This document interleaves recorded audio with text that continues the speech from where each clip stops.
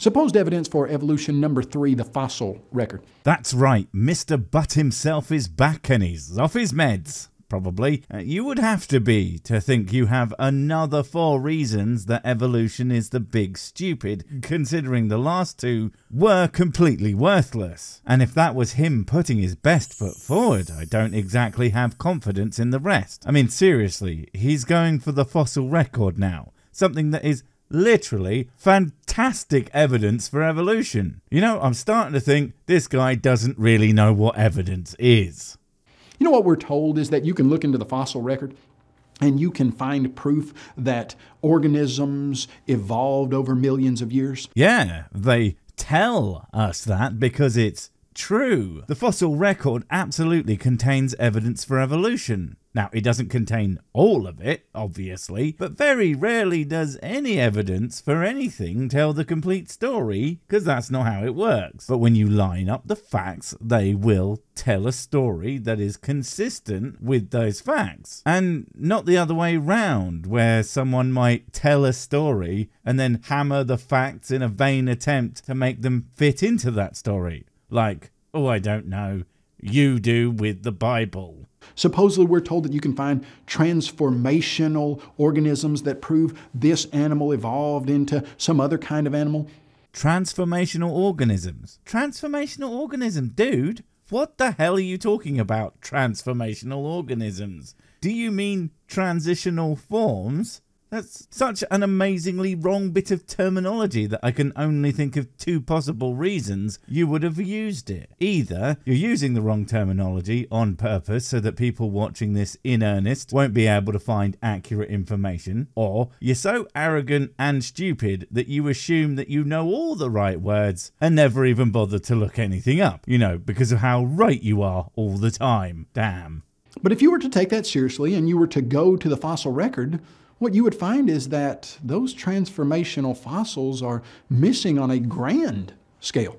God, you make it sound like the fossil record is a fucking place. Let me guess, what you mean is that there isn't a transitional fossil for every possible species. Therefore, goddamn real, Bible does the true. I mean, apart from just no, you would be missing the forest for, well, you being too stupid to open your goddamn eyes and assuming you've gone blind. Because yes, there most certainly aren't all the transitions in the fossil record. They are not exactly super duper common. Fossils, for as many as we have, are actually a fairly rare and exceptional occurrence in and of themselves that require very specific circumstances at death for them to happen. But despite that, you know what there are in the fossil record? Some transitional forms, as in evidence that transitions from one form to another happen. You know what we call that? Fucking evidence of evolution, you absolute dunce cap. In fact, evolutionist Mark Ridley stated that no real evolutionist, whether gradualist or punctuationist, uses the fossil record as evidence in favor of the theory of evolution as opposed to special creation. Now, why would he say that? Because it was 40 years ago, maybe? Because, yeah, that's right. This quote was literally made in June of 1981. And funnily enough, it's a little bit out of date at 42 years old at least. That quote is older than the goddamn body that I inhabit, for crying out loud. The fact of the matter is, there have been numerous more transitions found since then. So even if this quote was a fair thing to say back in the time of neon pink spandex perms, things have changed just a tad. That's the wonderful thing about the internet, really. When you quote something from a million years ago, I can, you know, check. It does make you wonder why they have to drag this shit from so long ago to quote-unquote prove their points. Well, he would say that because when you look at the fossil record... Don't pretend you have ever looked at any kind of record that hasn't come from some kind of 1920s jazz band. Oh, and who am I kidding? That's probably far too modern for his taste. I imagine his favourite song is Rock Being Smashed on Larger Rock by Grunk and the Uggs. You see organisms coming into the fossil record fully formed. You see a stage of stasis where they do not change, and then they go out of the fossil record without evolving into anything else. That was utter gibberish. What the hell was any of that supposed to mean exactly? The fossils in the fossil record don't change? Well, yeah, why the f would they? They're fossils. That's not what anyone is expecting. And yeah, that includes the transitional fossils. But guess what? That doesn't change the fact that they're clearly transitions, you fucking doofus. Exactly as the creation model would predict. The creation model doesn't predict shit. In fact, that's exactly why we know it's bullshit. There have been 0 discoveries made using the creation model to make predictions, but loads have been made using evolution because it, you know, science is and is not made up storybooks for credulous idiots. Well, at least if they're taking it in any kind of literal way. And no, discoveries made by someone in the stupid ages who believed creation don't actually count because they weren't using that idea to actually figure anything out, you know, because you literally can't. The fossil record does not prove evolution. Again, on its own, certainly doesn't, but it is one in piles of shit that helps the whole bunch. But I'll tell you what it definitely doesn't help: young Earth creation. That shit is shown to be utter nonsense by the fossil record, because every single fossil in it is tens of thousands, hundreds of thousands, and millions of years older than anything could possibly be on a planet that is apparently only 6,000 years old. Weird, that. Number 4. The idea of mutations. Nice, glad to see we're moving on a bit here. And mutations, eh? Not sure how one of the things that categorically causes changes in populations over time is gonna prove the opposite of that happening, but I'm sure whatever the reason for you saying that is gonna be super smart and not dumber than, well, you. No, that's fair, since just because he's saying it doesn't mean he came up with it. And whoever did that must have been a moron of galactic proportions. We're told that mutations prove you could get a certain single-celled organism to mutate over multiplied millions of years and bring about new information on a grand scale that, given enough time, you could get a human being. Dude, you know that mutations aren't the only form of variation, right? Gene flow, non-random mating, genetic drift, all are things that can cause change in a population over time. Just letting you know, since you seem to be stuck on the idea that not only must a type of evidence prove evolution on its own, but that mechanisms must be the only way something works to boot. You know, it's almost like you have no idea what you're talking about or something. What's the problem with that line of reasoning? It ignores that there's more to evolution than that, and you do it a lot. One would think that you were doing it on purpose if it wasn't for the fact that you are so stupid that you actually, you know, repeat it out loud. I mean, seriously, you have to be pretty damn dumb to be able to say those words without choking to death on how ridiculous it all is. The problem is that mutations don't give us new information. What? What does that even mean? You have to define what you mean by new information if you're gonna say something like that. Otherwise, it's just meaningless prattle. And I guess that is what you do, but, you know, it would be nice if you didn't.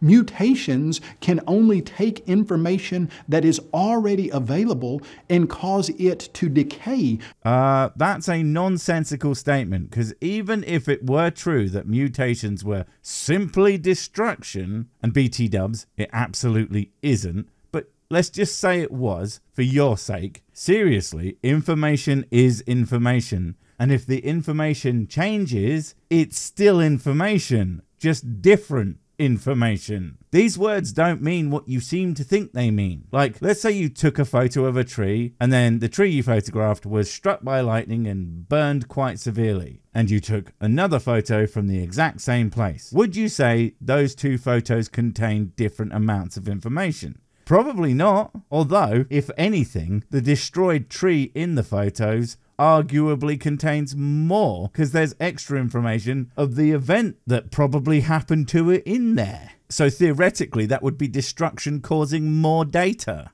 Mutations are an example of a loss of genetic information. That is simply not true and does not comport with the science. Well, you know, the real science that works. Not the fake science only designed to make it sound like my book right about everything. And, you know, right spell R-I-T-E, of course. But no, mutations cause changes. Some good, some bad, but change nonetheless. And if we're going to define information as positive additions, then mutations absolutely do that. And any claim to the opposite is either pure ignorance or an out-and-out lie. And maybe you would know it was wrong if you had, say, your comments on to correct you from time to time. All right, they're off for some reason. You know, it's probably because of all the honesty. Let me give you an example. And a heck of a one at that. Strap in. This is a long one. 45 whole seconds. I know, I just interrupt way too much. But you'll see why I've done this when we get to the end. For the last 100 years or more now, scientists have been studying fruit flies. They are great examples of how you can mutate an organism. We have been zapping these fruit flies with radiation and mutating them in chemical ways for more than 100 years now. The reason that they are so valuable to study is because you can get a new generation every 14 days. We have in that 100-year period the equivalent of what would be millions of years of evolutionary time. And what do you have after all the radiation and mutation? Do you have a fruit fly that has evolved new genetic information? No, you don't. In fact, all you still have is a fruit fly. It hasn't evolved into anything else. So there is a ton of information to those experiments with the fruit flies. It is well known, well studied, and there are lots of things that they are trying to achieve by those various experiments. And it is far beyond the scope of this video to dive down such an incredible rabbit hole. But the fact of the matter is, these experiments aren't trying to make some kind of new fruit fly. That is entirely not the point. They are, and have successfully proven many elements of evolutionary theory rather thoroughly. And at no point has anyone working on these come along and claimed their Nobel Prize for utterly debunking the theory of evolution. Do you know why that is? Because they fucking haven't. Mutations don't prove evolution. That's simply not the mechanism that could get a single-celled organism to a human. There's more than one, but sure, whatever. I mean, clearly creationists are single-celled organisms. They're just piloting human-shaped mechs. It's the only thing that explains all the everything that you guys ever do and ever say. Number 5, English peppered moths. Number 5 is moths. Well, I'll tell you something. If you don't know, the flailing meat suit that I call home has some of those children things living in his house. And one of them fucking loves moths. Like, she's actually kind of moth crazy. But don't you get them confused with butterflies, or she will slap the shit out of you with facts that it's not a butterfly. And actually, she's pretty chill about it, but she does still love them. Her favorite being the death's head moth, at least last time I checked. And you know what? That's pretty goddamn metal, so I'll allow it. We're told that English peppered moths provide an example of evolution in action. That's because, right, and this will blow your tiny little single-cell mind, it is. You see, before the Industrial Revolution, there were 2 varieties of English peppered moths. One dark-colored, one light-colored, but the light-colored was much higher in ratio than the dark-colored. But after the Industrial Revolution, the dark-colored became the more prominent color and the light, the fewer in the mix. And we're told that's because birds could see the light-colored better, etc. And this was supposedly an example of natural selection. All right, a functional enough explanation, although for some reason completely missing the why, which would of course be the selection pressure, and that is pollution, which was rampant during the Industrial Revolution, meaning that the light-colored ones were easier to find and the dark ones were better camouflaged on various surfaces. Okay, cool. How is that wrong? Because it literally happened and is well documented. The problem with this example is, number one, many of the pictures were faked because the English peppered moths don't often land on tree trunks, and the entire idea was flawed in that way. Wow, okay, so that was a criticism levied at the first guy to do the research on the moths, but he wasn't the only person to do the research. But even if the criticisms were true, the moths were studied well beyond one fucking researcher. There were multiple other research studies done that confirmed his results by doing, oh, what's that thing called again? Oh, right, fucking science.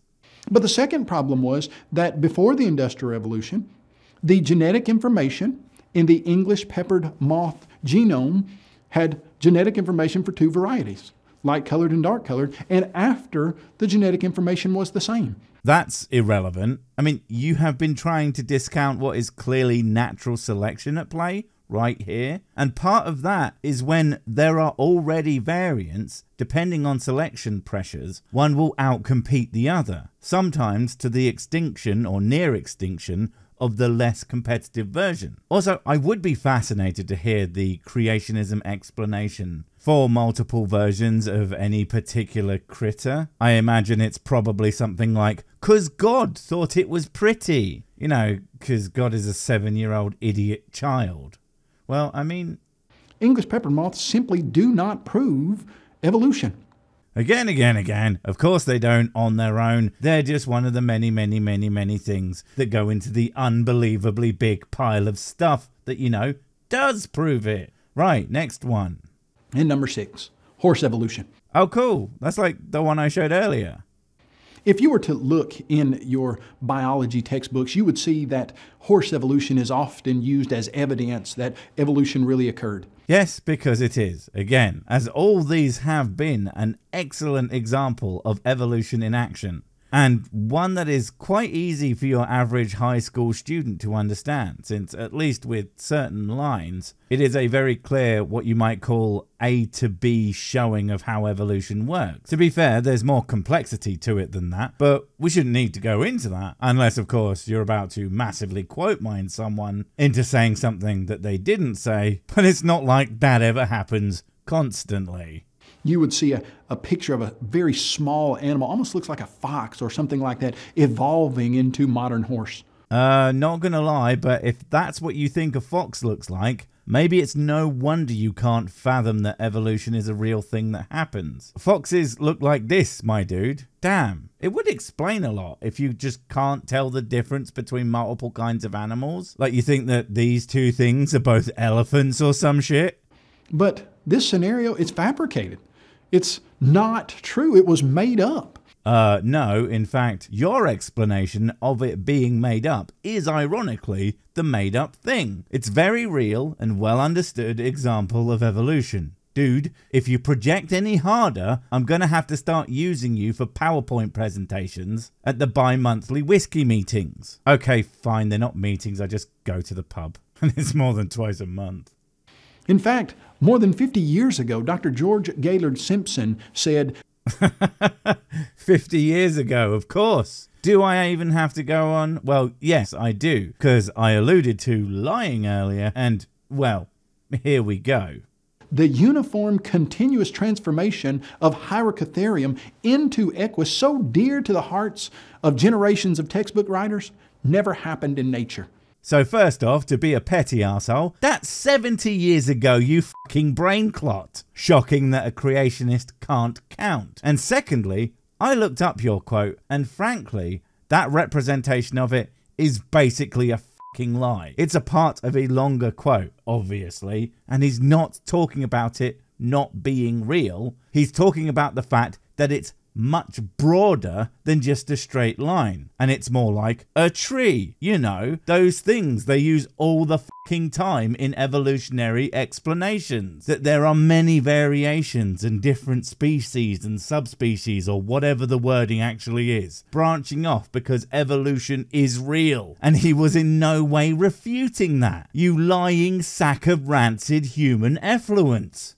Thank that was the last one, because I think if I had to listen to you lie for another minute longer, I might have to drink a bit of water. No, you're right. It's just not worth it. Another quadruple whiskey, please, barkeep. Ah, that's better. I love these meetings. Wait, before you go, I have something super important to tell you. It's life or death. It will change everything forever. Nope, wait, it's gone. Oh well, probably wasn't important. But while I have you, don't forget to comment, subscribe and notify. And if you want more of my smexy voice, check out Mrs. Six's channel Spoonstaff Stories, where I narrate and voice all the videos, and she does the work. And if you want to support the channel, check out the merch store for cool t-shirts, or check out Patreon, memberships and PayPal to support directly. Finally, Follow me on the medias of social to get completely pointless guff and to keep up on the latest releases. Oh, I just remembered what I was going to tell you. Whatever you do, don't touch the